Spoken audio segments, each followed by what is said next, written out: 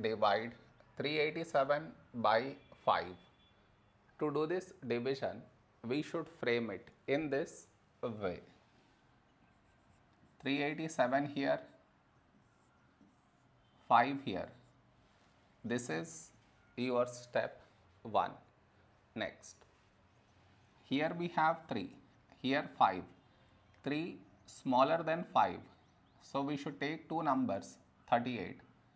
A number close to 38 in 5 table is 5 sevens 35.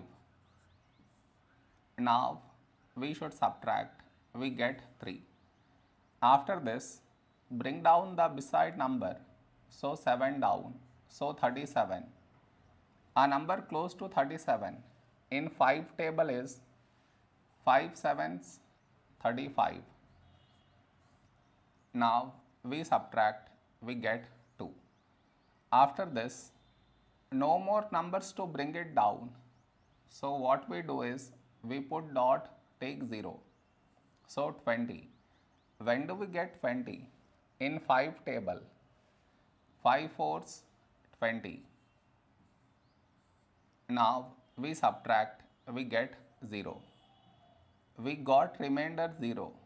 So this is our quotient.